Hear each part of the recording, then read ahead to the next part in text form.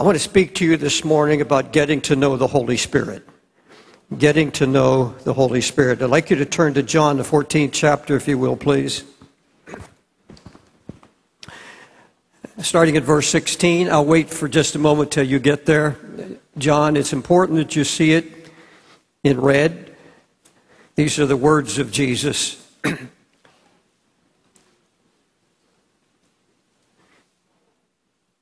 Verse 14 beginning, if you shall ask anything in my name, I will do it.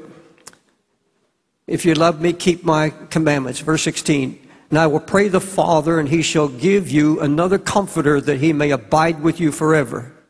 Even the Spirit of truth, whom the world cannot receive, because it sees him not, neither knows him. But you know him, and he dwells with you, and shall be in you. I will not leave you comfortless. I will come to you. You know him, and he's going to come and live in you. Getting to know the Holy Spirit. Holy Spirit, it's impossible for me to preach this without your power, without your anointing, without you coming forth and manifesting this truth. You've come to glorify Christ on this earth and in our lives. And Lord, you are here. You are in this place. Holy Spirit, you are here testifying to the presence of Christ, opening Christ to us. But this morning, will you lead us into a deeper understanding of your ministry? There is a ministry of the Holy Spirit, and we have experienced it in this house from the day the doors were opened. And even now, Lord, we come to this hour, looking back over the years. Would you give us a clear understanding for what is ahead of us and how the Holy Spirit has come to minister to us as promised by our Heavenly Father and by His Son, Jesus. Lord, quicken our ears to hear, we pray in Christ's name. Amen. Here at Times Square Church, we sing a song, a hand-clapping song that we love, and it goes, Lord, the very words of it, send him on down, Lord, send him on down. Let the Holy Ghost come on down. We need him, Lord. Let him come. Now, I don't know where that came from. I'm not knocking the song, and I hope what I say now will not cause the choir to put it away. Truth is, he's been here. He came at Pentecost, and he's never left. He came, and his residence is here on earth and in your body and in mine, the temple of the Holy Ghost. We sing so many of these songs that are not theologically correct, but still are a blessing to us. He said, but you know him, for he dwells with you and shall be in you. Now, I read that, and this past week, I couldn't shake it off. Now, I've been preaching for 55 years now, and I've preached a lot about the Holy Spirit. You know, we know the doctrine of the Holy Spirit in measure, not as we should, but we know the doctrine. We talk about the Paraclete, the Comforter. We talk about walking in the Spirit, living in the Spirit. We talk about the revelation of the Holy Spirit. We know the terms, but you can know the theology. You can know the doctrine of the Holy Spirit and not know him personally. You're not really intimate with the Holy Spirit, not really knowing what his ministry is. If I were to ask you, have you received the Holy Spirit? Many would say, yes, I have, because you can't be saved unless the Holy Spirit opens your heart, and it's the work of the Holy Spirit to bring us to Christ. Yes, I've received the Holy Spirit because I've received Christ. Now, that's true, but there's more to it. If I ask you that question, some would say, well, I know the Holy Spirit because I speak with tongues. I see that as an evidence of speaking with tongues. Now, I can say with Paul, I speak in tongues more than you all. Every day in my daily devotions, I pray in another language and believe that though I don't understand, the Holy Spirit understands what is being said through my vessel and through my tongue. But you see, the Holy Spirit is not received fully. You can, let me give you an illustration. You can invite someone into your home, and you can put them in the guest room and have them sign the guest register, and you can say, I've received them into my home. But if this is a king of a very important person that's come, and the house is his, and you put him in a guest room, and you say, well, you can name him, I've received him, but you've not received him until he takes control and possession. He comes as our body is the temple of the Holy Ghost. He is not fully received until he's taken his place of ministry, until he is ministering in the ministry God said he would have when he comes. Now, how do I know? Jesus said, you know him. I mean, how well do you know the Holy Spirit? What can you tell me about his ministry? You say, well, he's a comforter. Well, tell me how he comforts. What are the marks? What are the evidences so I can determine whether it's my human nature, it's the flesh, or it's the Holy Spirit at work in me? For example, some lonely child of God praying and seeking the Lord for comfort. Loneliness is overtaken and overwhelmed, and they just can't seem to make it, and say, I can't make it. Oh, Holy Spirit, come. You're the comforter. Come and comfort me, please. And so they wait for that feeling to come. They wait for that moment where the Holy Ghost will give some kind of spiritual sedative, a sweet dulling of the senses for a few hours, and all that. I just want some relief so I can go to sleep, or just give me some relief. Holy Spirit, come. And they wait for that feeling. Folks, the Holy Spirit does not manipulate our feelings. That's not what the Holy Spirit is about. The Holy Spirit is a spirit of truth. And truth has to overwhelm all our feelings. No matter how I feel, there's a power that's at work in me, and it's the power of the Holy Spirit. I may feel dead. I may feel the flame has gone out. I may feel all kinds of feelings, and I can have the devil lying to us, but there's a spirit of truth. Until we come to the truth and understand how he comforts us. And he has given us ways to see. How do I know the Holy Spirit? I know him by what he's doing in my life. The evidences that he gives me. I know him by the fruits of his ministry. God has told us what he would do when he comes. He's going to edify Christ. He's going to teach Christ to me, first of all. And I know he's at work because he has planted in me a hunger and a thirst to get to know Jesus Christ more. I know he's at work in me because I'm not the husband I used to be. I'm not what I was because he's doing something. And I'll have Gwen come up here and tell you. If you think I'm boasting, I am. I'm boasting in Christ. I'm boasting in the power of the Holy Spirit because he's given me evidence. I'm getting to know him, not by what I see God doing in you. Thank God for what he's doing for you.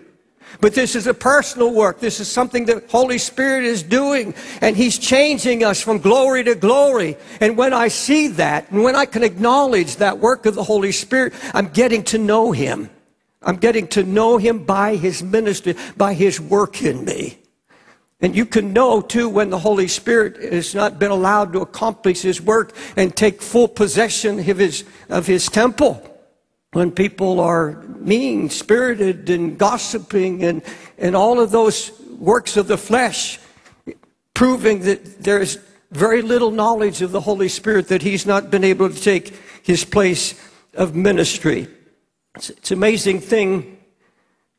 The Holy Spirit has come down, and the Holy Spirit abides in us. And yet we live and act as though he's somewhere out in the cosmos.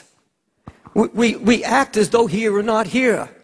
Because when we do get in trouble, and when we do need the ministry of the Holy Spirit, though he wants to operate and though he wants to minister to us, we walk off in the flesh doing our own thing as if he's not there. We make telephone calls. We always have a back door to our faith. We don't have that leap of faith. We don't have that faith that says, I'm going to trust the Holy Spirit in me no matter what happens, no matter what I feel. God said he abides in me, that he has sent him. And the Holy Spirit, Jesus said, will be to us everything Jesus was when he was in residence here. Everything Jesus was to his disciples. He opened the truth of the Father. He comforted them. He kept them. He gave them resources. Everything that Jesus was to his disciples. The scripture says that Jesus made the promise. That's what he'll be to you. He will be your teacher. He will be your friend. The Holy Ghost is not a spy from heaven. He is the search of men's hearts, but he does not come to search you or me to find something to get on us. He comes because he is sent as our friend. He is sent as one who searches our hearts to find the good and bring it out of us and present it to the Heavenly Father. The search of the heart, the Holy Spirit, is to us. Jesus said, everything is though Christ himself in body were here, leading, guiding, directing, living in your home. That's the Holy Spirit, whose spirit is spread abroad to the whole world, being Christ, with all the resources and everything we need, just as it was in the time of Christ. Jesus said, I send to you a comforter. I want to speak about the two primary ministries of the Holy Spirit. And I'm saying you can't know him personally until you understand his ministry or his ministries. First of all, consider first the ministry of comfort. Jesus calls him a comforter. That's a phrase. He's comforter. If I ask you, who is the Holy Spirit, you answer for us, he's the comforter. That's the word. But you see, we have to know how he comforts. What are the evidences of that comfort?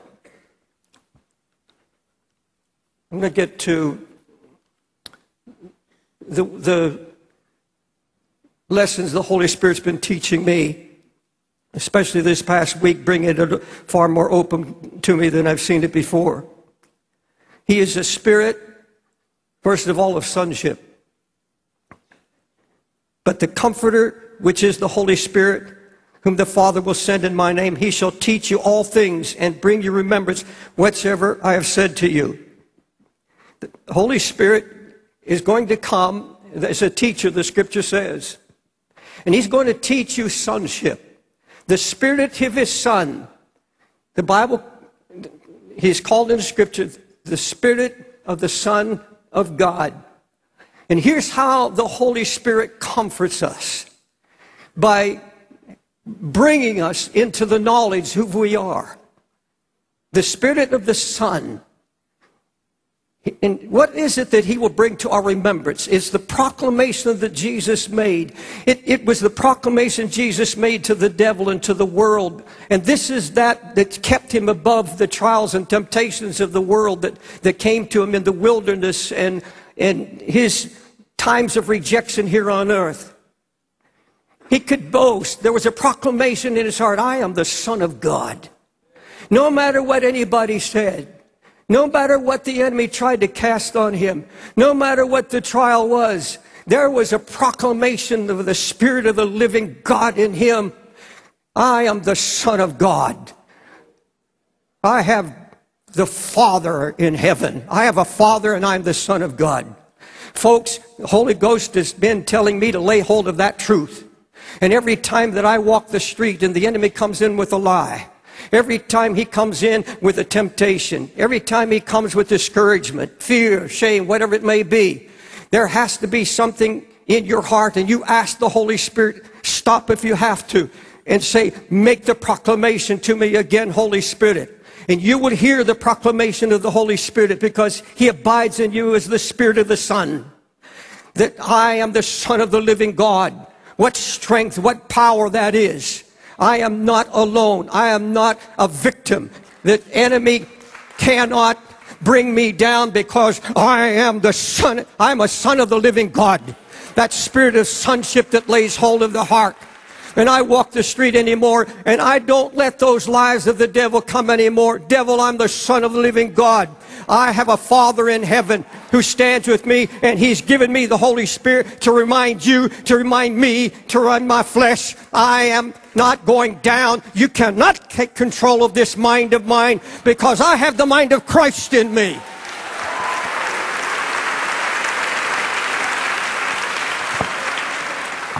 Because you are sons, God has sent forth the Spirit of His Son into your hearts, crying, Abba, Father. My Father. Is He your Father? Are you His son? Are you His daughter? Why don't you proclaim it? Wherever you are in temptation, no matter where you stand, say it out loud on the street. Everybody talks on the street anyhow. You have a right to. New York is full of street talkers. Talk everywhere, on the elevators, everywhere. Nobody knows who's insane and not insane. Well, if this is insanity, give me more of it. I'm a son of the living God.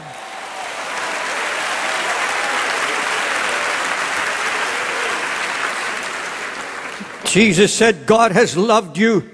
John 17:20, God has loved you just as He's loved me. Glory to God. If that doesn't put some holy zeal in your heart, nothing will.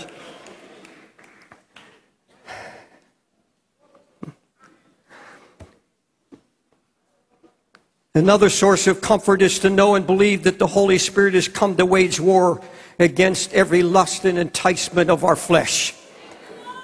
He has been sent to take over the battle. Let me read it to you. Galatians 5:17.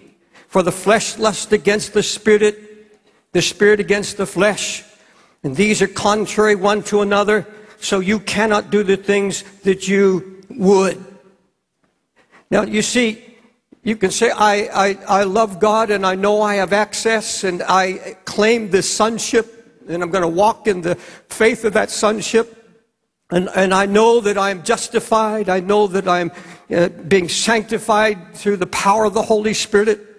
You can say all of that and it can be true, but there's a war raging in the inner man. There's a warfare going between the flesh and the spirit. And let me tell you why the devil comes after you. Let me tell you why the devil comes to inflame your flesh. He comes at you because you invited the Holy Spirit to come in and take control of your vessel. And when you do that, it stirs all the powers of hell. Folks, I know that when I have made these commitments to the Lord and to walk in His righteousness and begin to seek Him with all my heart and I'm allowing the Holy Spirit to change me. And I have said, Lord, I'm going to walk with you. I'm going to minister to you, and I'm going to allow the Holy Spirit to minister to me. The devil will inflame everything in the flesh because the flesh is warring against the Spirit and the Spirit against the flesh. You and I are no match to our flesh. You've made promise after promise and missed and failed on every one of them. But God has sent the Holy Spirit through His Son Jesus Christ to wage warfare against the flesh. Folks, this battle is going to go on as long as you live. If you think the time is going to come well, I've reached a place, and by the way, anybody who tells me they don't have this spiritual warfare in the inner man is already acknowledging pride. So he needs as much help as I do. You see, this war is going to go on because flesh is going to be flesh, is going to be flesh, is going to be flesh. Flesh is flesh is flesh. And always will be flesh. But you see, the Holy Spirit has been given to wage war against the flesh. And this, folks, demands faith. Demands confidence in the Word of God. He said, I'm a spirit of truth. And when He comes to me and He presents to me as He is now, He's presenting to you in the power of His own name. The Holy Spirit right now, through the words of Jesus, Jesus presented this that the Holy Spirit is a spirit of truth. He comes to remind you that He is there to do battle. He's your prayer warrior. He's your battling warrior. He is your strength and He is your might. He is the living power of Almighty God. We think thoughts we shouldn't think, thoughts unworthy of Christ. We look at things we ought not to. We're tempted by things we should no longer be tempted by. We listen to what we should not listen to. And it makes us feel so unclean. Makes us feel very strange. And the Lord said, think it not strange for these fiery tests and trials that come as if some strange thing has happened. Folks, that battle that is raging in your heart, that battle against the flesh. Folks, you can't walk the streets of New York without seeing signs of filthy signs. You turn on the radio, you hear outlandish, vitriolic, amazing meanness coming from what they call the talking heads. You see it everywhere you turn in society today. And there is a battle that is raging, and the thought life, how the enemy comes to inject thoughts into the mind of discouragement and all of these things that pound against the flesh, and the Satan inflaming the evil desires of the flesh. And it makes us feel that we are different than the others around us. And when you go into a battle that makes you ashamed of having to face that battle because you thought you were stronger in the Holy Spirit, you thought you were further up in the ladder, you thought you knew more about Christ and this power of the Holy Spirit in you, and now you say, well, I'm just not getting it. Everybody around me is getting it. No, it said, the Scripture says these temptations are common to all flesh, common to all man. So don't think it's strange. And you can't win this battle until when you walk with Jesus and these things come against you, you're going to have to say, I'm not strange. This is not unique with me. This is common to all flesh. So I'm not going to let the devil tell me that I'm an unclean son of the living God. I'm going to trust the blood of Jesus Christ and its cleansing power in my life, and I will not listen to this lie. And the devil wants to isolate you and put you aside in a corner and say, you are the stupidest, you are the most unclean, and you are the most unworthy of all servants. You're not getting it. Everybody else is getting it. That's a lie. These things are common to all flesh. Don't build up men and look at men and say, well, there's a man who never goes through a battle. There's a man who never has an unclean thought.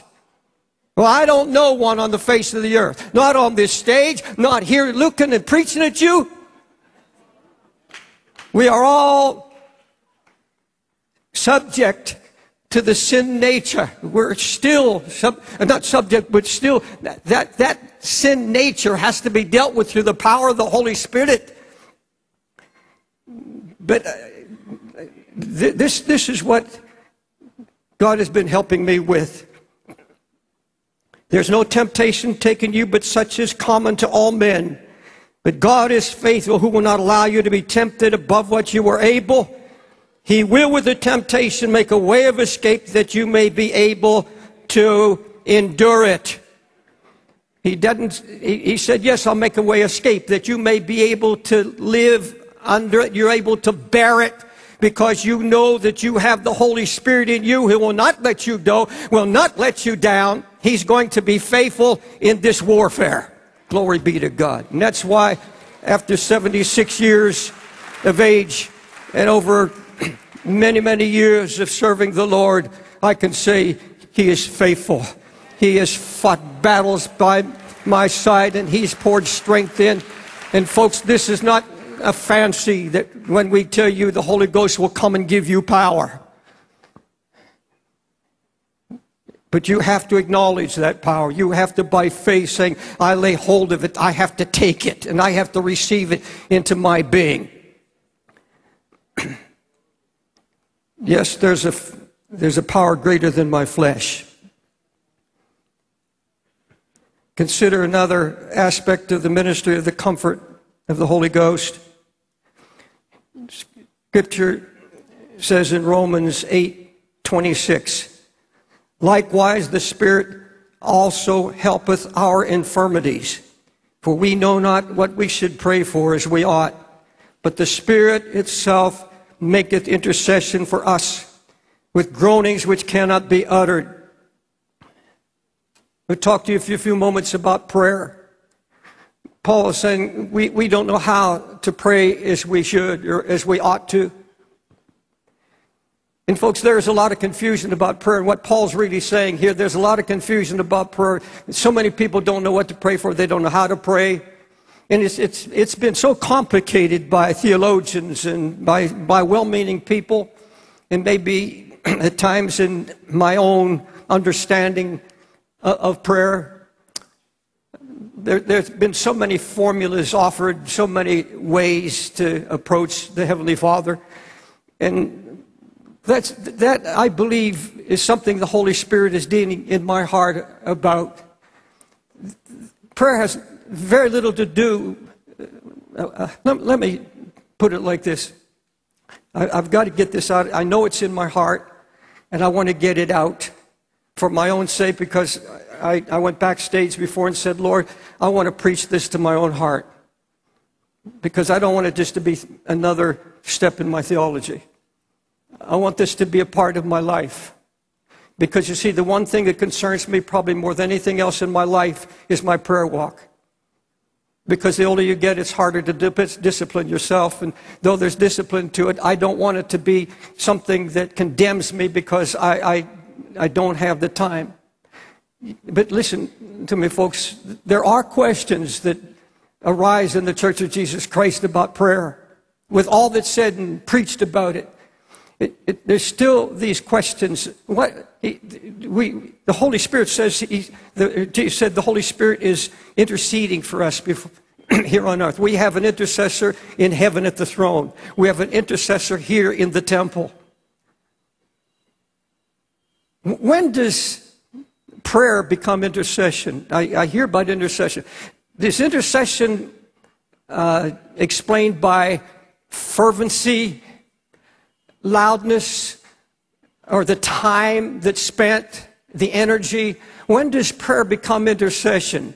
That's a question I get asked a lot, and I've asked that a number of times. You hear of prayer intercessors, and there are intercessors, but there are questions. I'm to pray according to the will of God, but how do I determine the will of God? And folks, you can be so bogged down, and that is the reason I believe many people don't pray. They're trying to get a handle on, they're trying to get an understanding. Am I praying according to the will of God? Am I praying for, what do you do about, I heard recently, in Texas, a Christian high school football game. This team is Christian, this is a secular football team, and this Christian group over here praying for victory. And then you go to another school, 2 Christian schools, and they're both praying the same prayer: Lord, help us to win. You know, which prayer is God going to answer? There's so many questions, and what Paul's saying, there's so many questions, we really don't know how to pray, but there's the Holy Spirit in us, bringing us simply to Jesus for communication and to just talk to Him. I'm finding that I am enjoying taking walks here in New York, and there's noise all around me, and that becomes my secret closet, and I shut the door by shutting out all the noise and the clamor and begin to just talk and tell Him what I'm going through, and just it's fellowshipping and talking to Him. And you see, I believe the Holy Spirit, the Scripture said we're not to grieve the Holy Spirit. And I believe that He, as an intercessor, can be grieved. Just as the Scripture, Paul says, all of creation is groaning in travail. All of creation is groaning. And the reason for this groaning is the things that are happening in the world today. Never have we seen such turmoil. Never have we seen such levels of stress as we're seeing now. The ecologists, for example, are saying that the ice caps are melting, and there are going to be floods, and New York eventually is going to be underwater, and most of the East Coast. Now, I'm not mocking this. I know that sin is destroying the world, and we need to be cognizant of all of this. But you see, they say the global warming is going to intensify so much that the world's everything green is going to go, and the world is going to become uninhabitable. Well, folks, what gloom, what doom! These are the gloom and doom preachers, and everywhere you find people looking for hope. There's this groaning. You look at the world situation today and all of the turmoil. Everything conspires today to take away hope, take away any hope for the future. And here's the Church of Jesus Christ, living and walking in the Spirit. And what are we going to do?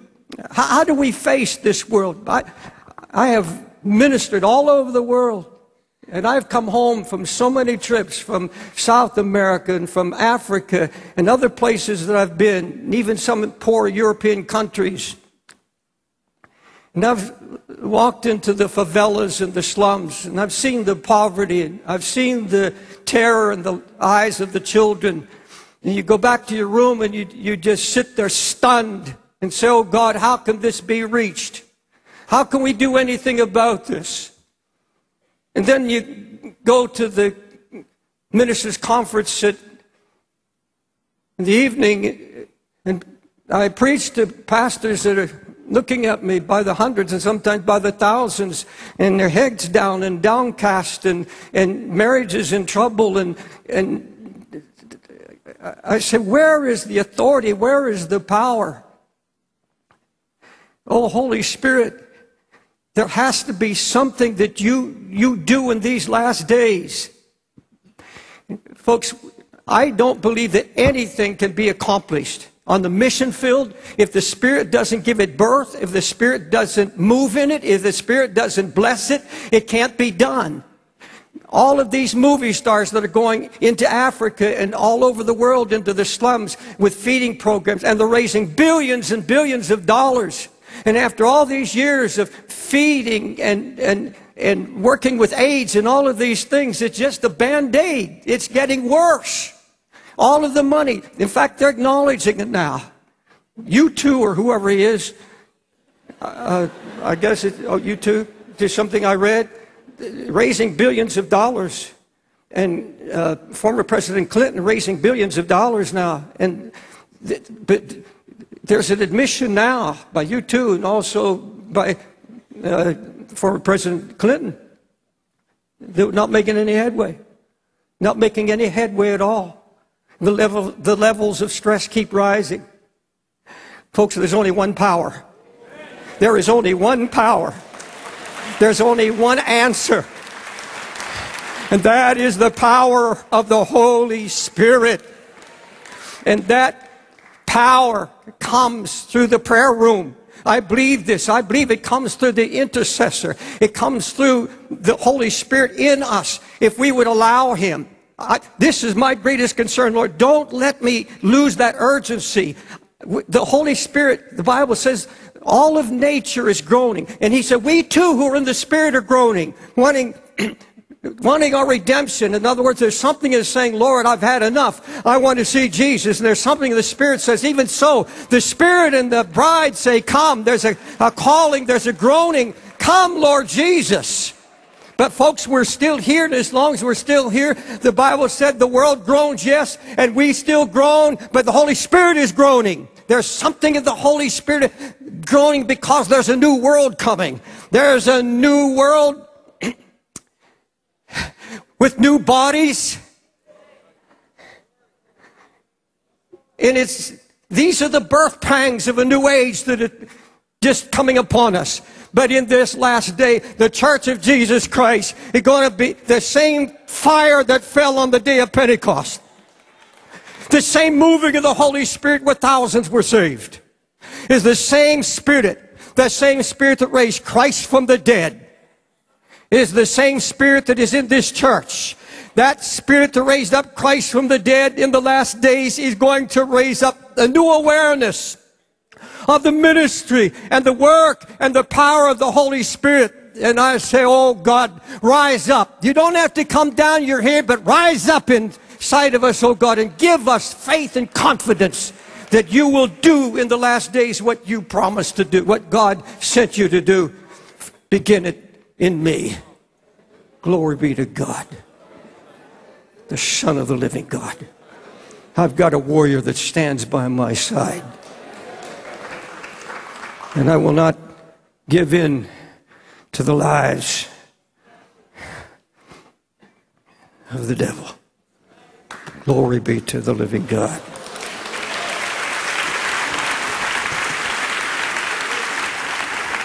Will you stand? Folks, just a very simple word.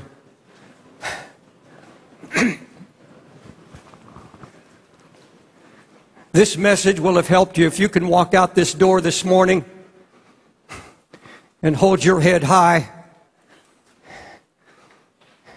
and proclaim in your soul, I'm a son of the living God. I'm a daughter of the living God. And by the Spirit God and His Son Christ abide in me. Oh, Holy Spirit, manifest that. Proclaim it in our lives. Heavenly Father, thank you for sending the Holy Spirit. We want to know Him. You said you'll know Him because He's going to live in you. And little by little you will see His work. And you will come under the power of His ministry. And as you do, increase your faith. Rest in Him. Rest in Him. For He will bring you to the Son, and the Son will bring you to the Father. Hallelujah. You will be, Lord, you will manifest. You will be manifest in us in all things that we face on this earth in our walk. Hallelujah. Now, Holy Spirit, would you speak to those that are within the sound of my voice now, in this house and in the annex, that have been troubled in spirit, cast down, and discouraged and feeling at the point of defeat because the enemy has come as a roaring lion, as a flood, bringing in so much pain, so many things that they don't understand. Lord, there are people here now listening to me who do not understand what they're going through. There are people that are facing loved ones who suffer and can't understand. Lord, when we're without understanding, just help us to acknowledge that there is one in us, abiding, living. We don't have to go far, Lord. It's there in our innermost being. Come and manifest your Spirit this morning, bringing comfort, bringing strength. In Jesus' name, amen. If you're here this morning and if you don't know the Lord, first of all, you can walk down the aisle with those who be coming and stand here and surrender your heart and your life to Jesus. But if you're here this morning and the enemy has come trying to bring you down and bring defeat into your life, so many things are coming against you, maybe you don't understand. I want you to get out of your seat and come here, and we're going to pray that the Holy Spirit will be manifested in your heart. Up in the balcony, go to the stairs on either side.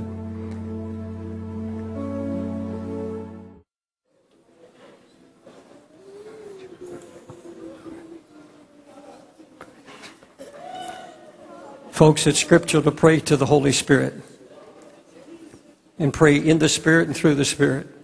Would you just lift a hand or two?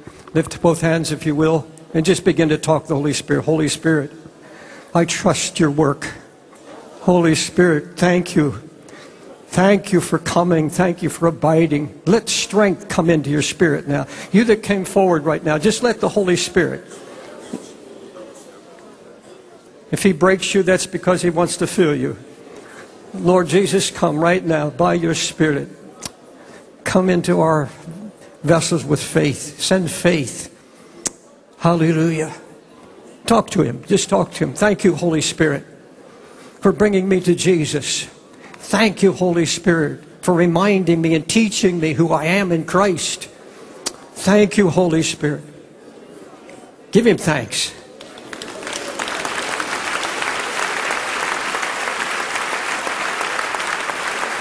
Give Him, just give Him fruit of your lips. With the lips, with the heart. I'm not trying to work something up, but with your heart, with your lips. Give Him the sacrifice of the calves of your lips, the calves of our lips. Father, thank you for sending the Holy Spirit. Thank you, Holy Spirit, for abiding in me. Thank you, Holy Spirit, for coming to me. Thank you for filling me with the Holy Spirit, oh God. Thank you for the filling of the Holy Spirit. If the Holy Spirit's in you, He will be praising Jesus right now. Lord, we praise you. Jesus, we honor you.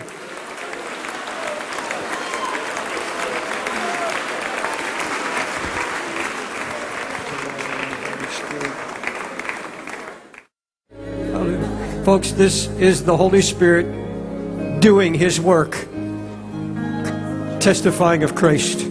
He's doing His work in our hearts right now, drawing us closer to Him, drawing us to His love and His mercy and His grace.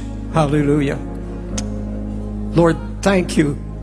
Holy Spirit, thank you for bringing us closer to our blessed Lord and Savior, for drawing us to the heart of the Father and His love. We give you praise. We give you thanks. Can you thank Him now?